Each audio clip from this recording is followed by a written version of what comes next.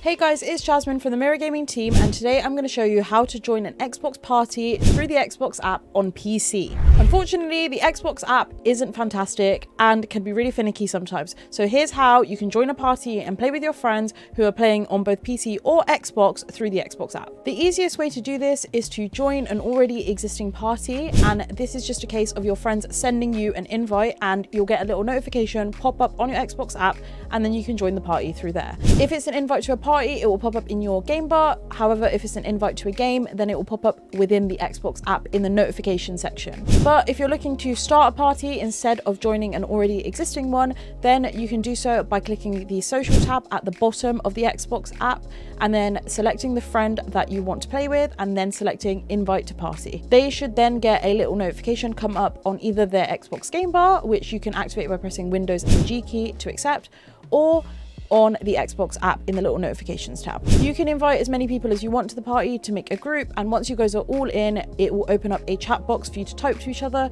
or you can sort out your audio settings and use your microphones and headsets to talk to one another. And don't worry, if your mic doesn't have a built-in mute button, the Xbox app does have a mute mic button. And that's how you can join an Xbox party right on the Xbox app from your PC. Thank you guys so much for watching. This has been Jasmine from the Mirror Gaming team, and I look forward to seeing you in the next one. Bye!